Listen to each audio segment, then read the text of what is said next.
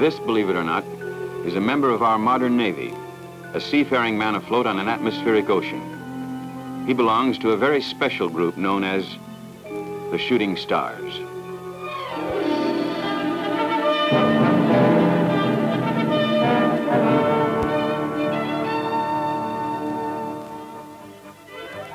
They fly through the air with the greatest of ease, these daring young men of the U.S. Navy Parachute Exhibition Team, a group of expert jumpers whose mission is to travel the length and breadth of this country and to neighboring foreign countries,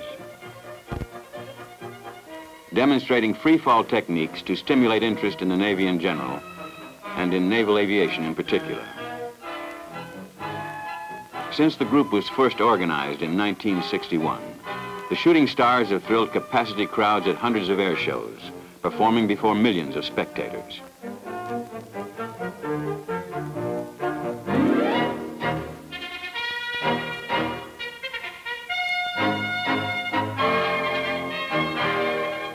But the members of the team are not professional skydivers. All are naval parachutists, volunteers whose past work has pioneered in the research and development of pilot safety and survival equipment. Projects such as ejections from jet aircraft and the design of parachute equipment for the astronauts are part of their contribution to increased safety in aviation.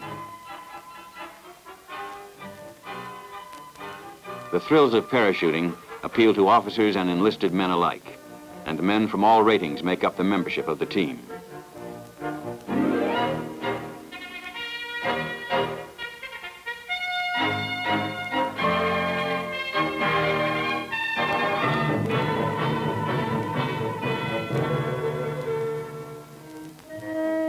Prospective shooting stars, who must have considerable prior experience in parachute jumping, apply for the team through regular channels. Making it, however, is not quite so simple. For the stars want only the best. When a man's life may depend upon the skill, good judgment, and quick thinking of his buddies, he makes certain they measure up to his own high standards.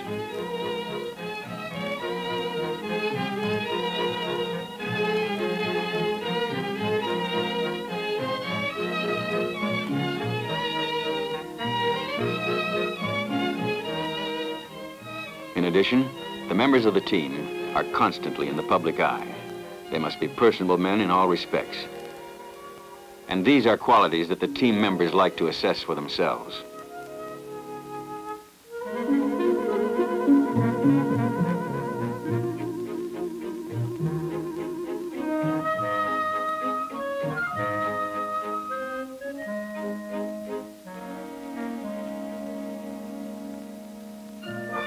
Once she has been given the stamp of approval by the officers and men, the newcomer is eligible to begin winter training with the team at their headquarters, the Naval Air Station at Pensacola, Florida. Here, he begins a rigorous period of conditioning on the ground, a refresher course that includes such basic training as physical exercise.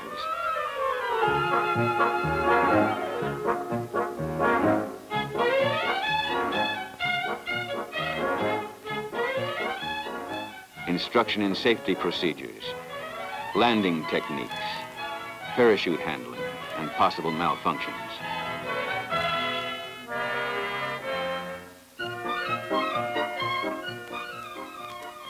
And packing the chutes. Because of the highly specialized nature of their work, the team members always attend to this task themselves.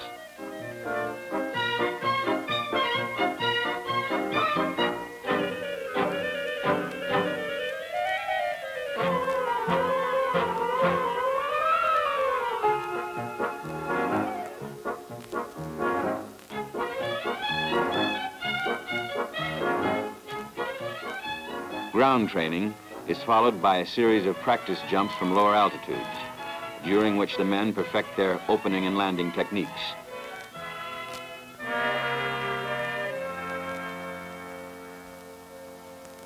Free falling, or skydiving, as it is better known in civilian circles, is of little concern in this phase of the team's pre-season preparation.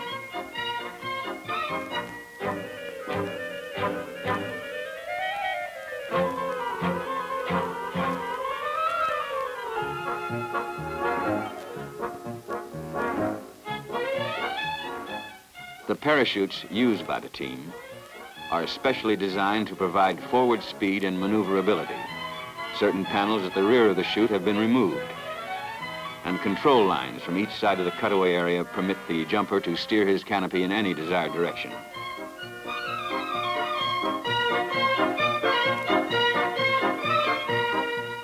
Exhibition jumping demands considerable accuracy in landing. Large crowds are usually present, and the jumper, like the freeway driver, must stay in the proper lane to avoid accidents.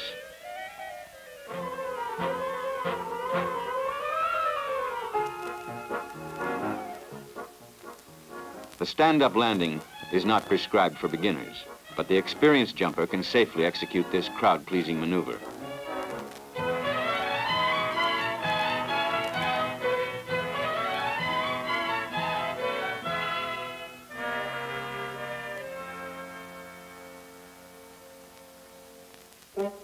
On completion of this basic period, the Chuting Stars move upstairs into the comparatively rarefied atmosphere some 2½ miles above the Earth.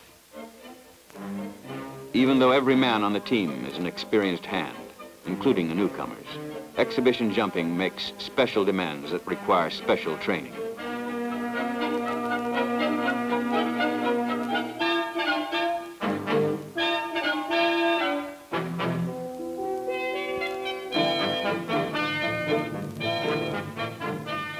Expert instructors, men with many hundreds of jumps to their credit, help the beginners to learn the team's spectacular routines.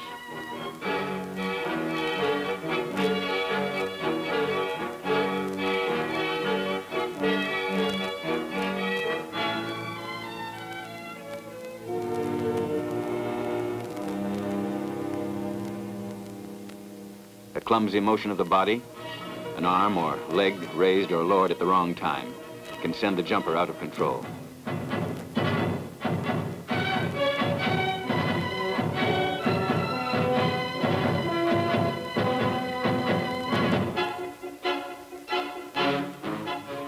However, like any good pilot, he can usually maneuver his human flying machine back into a normal and stable position.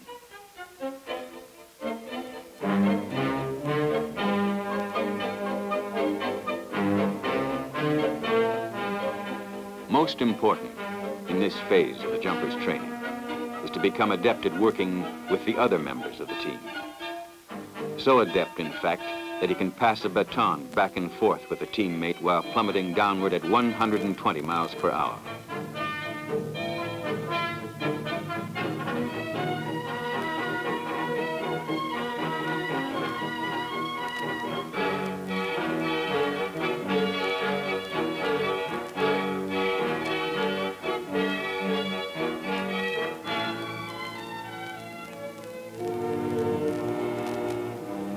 A target is laid out on the ground as a naming point for the jumpers. And as they drift down, a colored smoke bomb is set off to orient them on the direction and the relative velocity of the surface wind. The jumpers always land facing the wind, a maneuver that minimizes their horizontal speed on impact.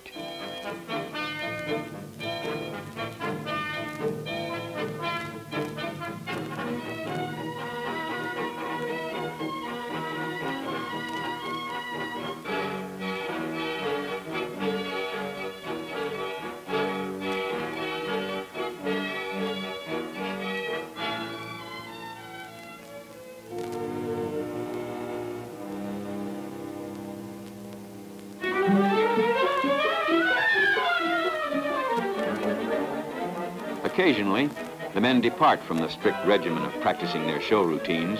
They've fallen into the habit of calling these fun jumps, for obvious reasons.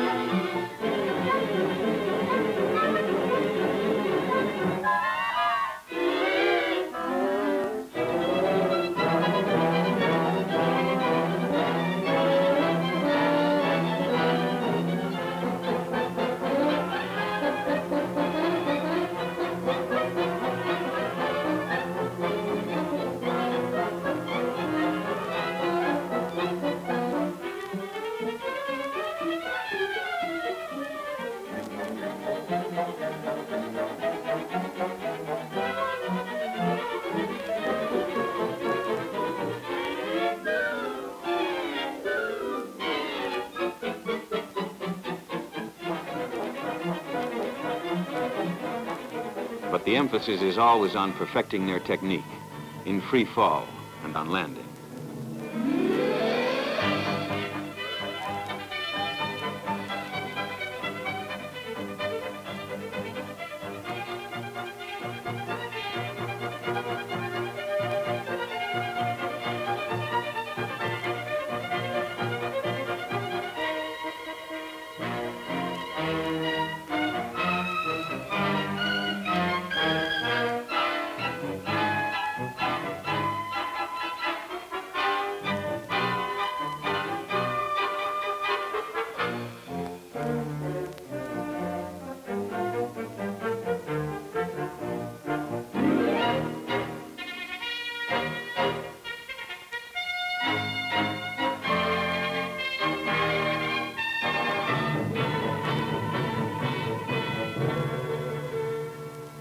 And the instruction session usually continues on the ground, where every detail of the jump is hashed and rehashed.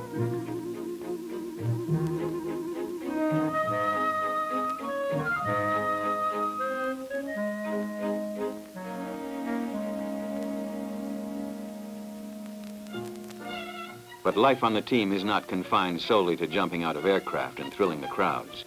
Each man has collateral duties. He must maintain his professional Navy status during his tour with the Chuting Stars. He may fly a desk, or rig parachutes, or sweep the decks,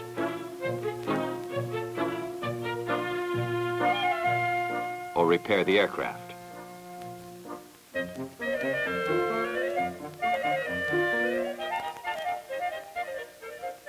And there is always the regular inspection under the sharp eyes of the skipper.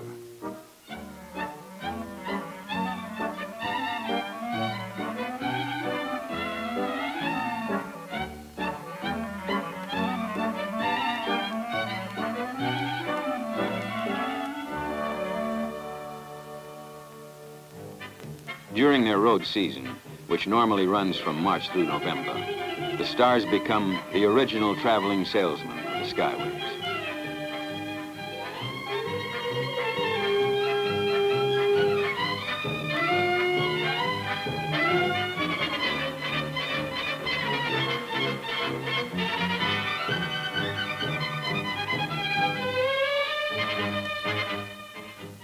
Often they're on the road for weeks at a time as they hop from air show to air show.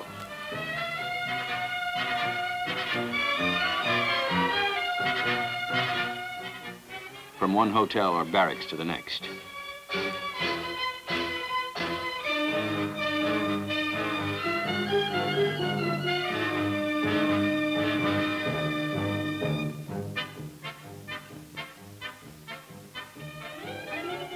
And very often, the only rest a man can get is at a point somewhere between the earth and the sky, falling gracefully at a speed somewhat faster than that of an express train.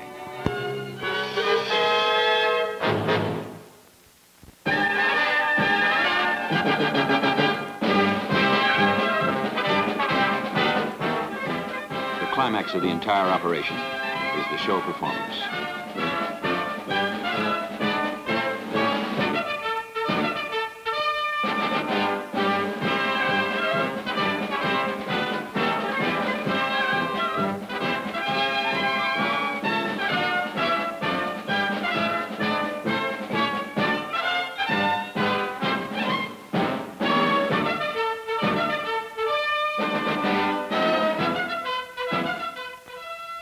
On such occasions, tens of thousands of eager spectators are given an opportunity to see what has happened to the parachute since that long ago day in 1617, when an Italian named Faust Veranzio made the first recorded jump from a tower in Venice, using a square wooden framework covered with canvas as a chute.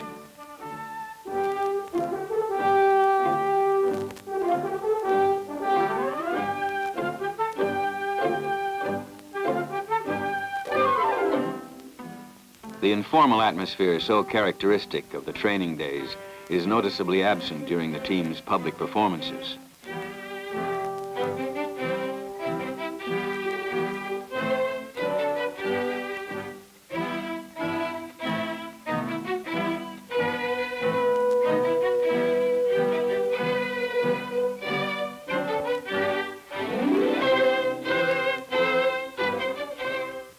careful precautions are very much in evidence.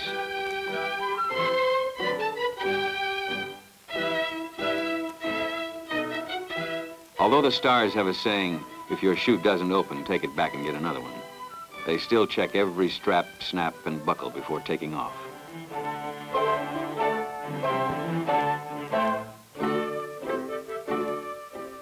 The formations the team will demonstrate have been so thoroughly rehearsed that only a few reminders are necessary in the pre-show briefing. On the ground as in the air, it is the jump master who gives the orders. Since the performance will take place at more than 12,500 feet altitude, the jumpers fix cans to their feet containing a mixture that will produce colored smoke, thus making it easier for the spectators to follow them with the naked eye as they free fall through space.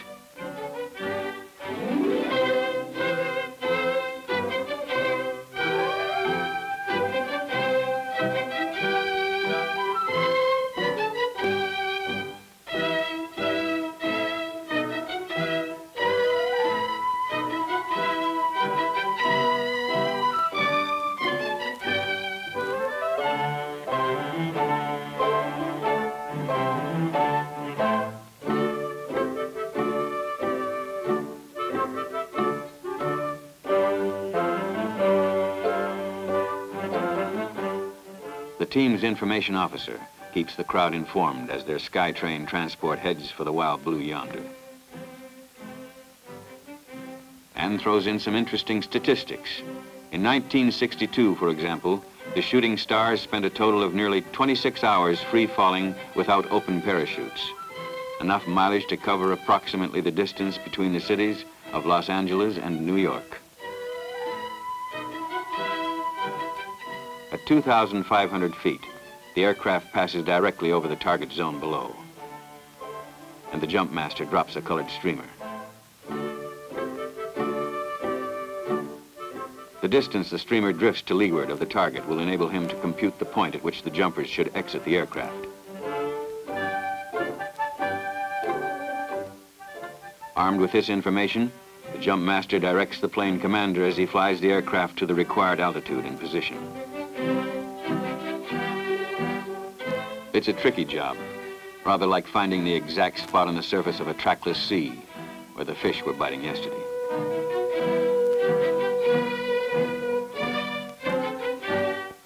On reaching an altitude of about 12,500 feet, the Stars make ready for their first pass over the jump zone.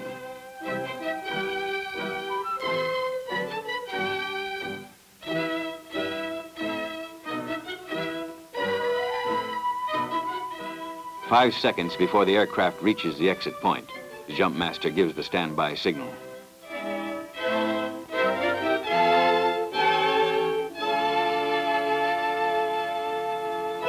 When the jumpers step out of the aircraft, they meet the full force of a hurricane wind created by the churning propellers and the plane's forward speed.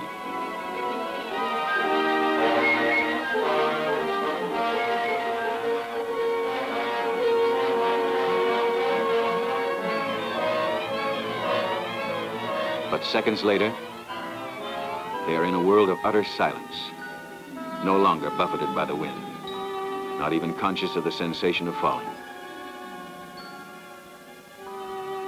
The free-falling jumper feels like a man floating on a cushion of air, alone in the vastness of the sky, until a teammate comes drifting in to join him for one of the Chuting Stars routines.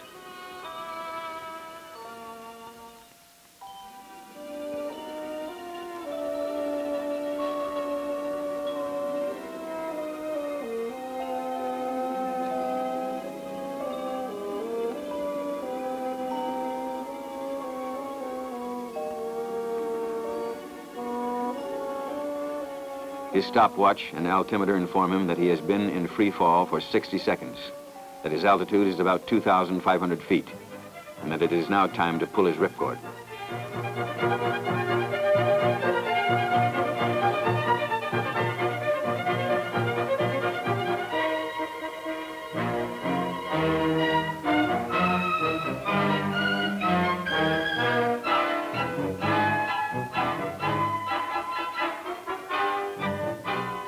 Meanwhile, the SkyTrain is circling, approaching the exit point on its second pass.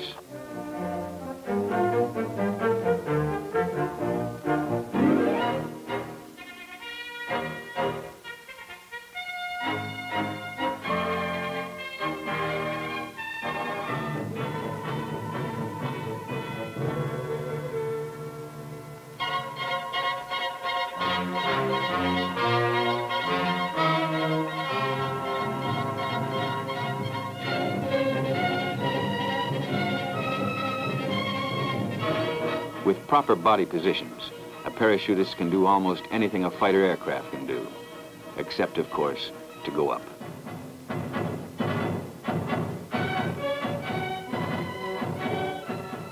In the basic stable spread position, he falls face down at a comfortable 120 miles per hour.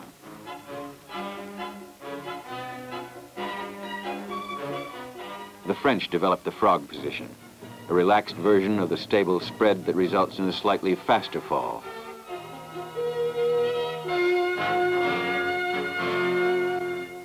While in maximum track, he can travel approximately 1 foot horizontally for every vertical foot he falls.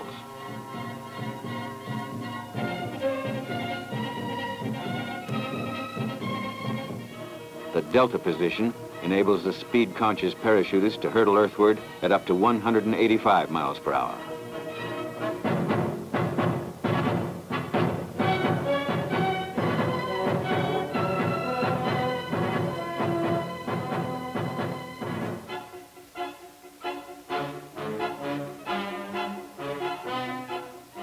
The Chuting Stars use all these basic positions and others in their show routines.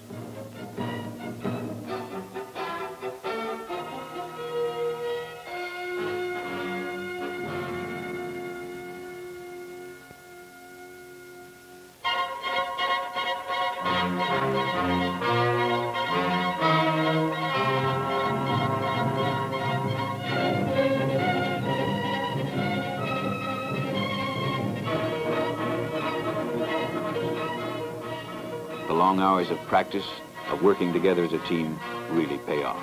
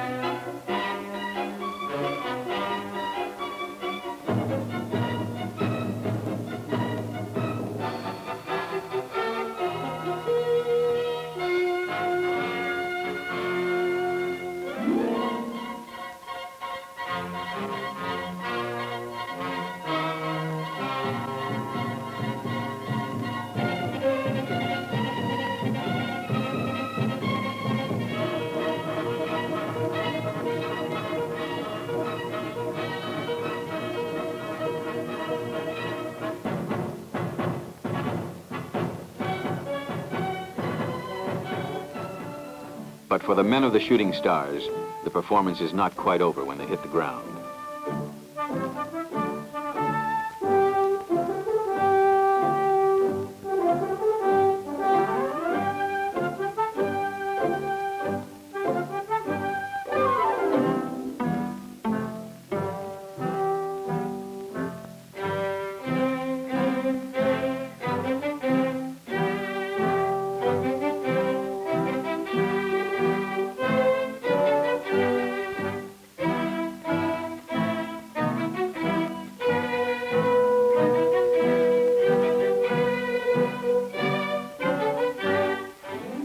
individual recognition, as Samuel Johnson once said, is like gold and diamonds in that it owes its value to scarcity.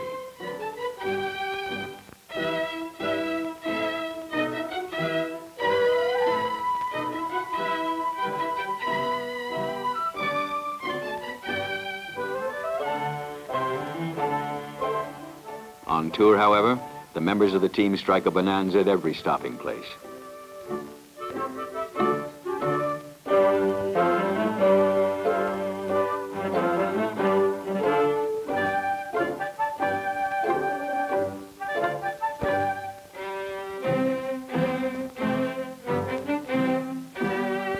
But the plaudits of the crowd, heartwarming as they are, can only be earthbound music to a shooting star, who tomorrow, perhaps half a continent away, will be hearing the melody of the heavens as he spreads his wings in a strange and distant sky.